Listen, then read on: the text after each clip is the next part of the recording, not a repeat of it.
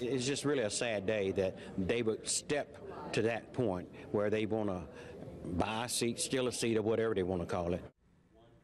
The Beaumont School Board president criticizing opponents of the May election. He says the district is moving forward with plans for that election.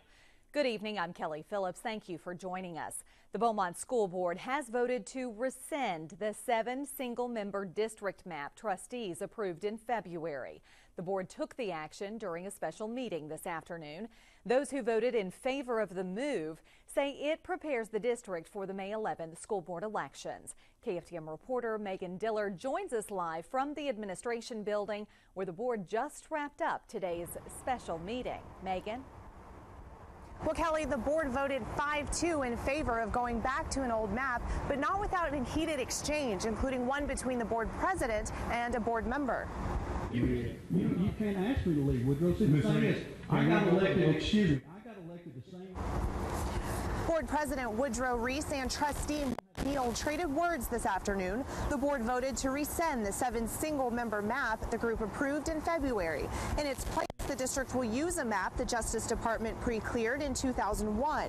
Board members Tom Neild and Mike Neal voted against the move. They're concerned the board is breaking the law by using that map.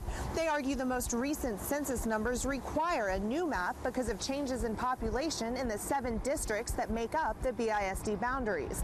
The district says it's the only map approved by the Justice Department at this point. That's the real issue, is that it's the map. It's not about them being able to sign up, because that's not an issue, and the board has a policy that sets when their elections are going to be filled. Missing the 90-day deadline is frustrating, especially when we can't even get our own attorney to admit that someone should have circled that date on the calendar. I mean, she says that she didn't advise us of that in February because she was busy. But she's been advising us for 2 years in the whole process.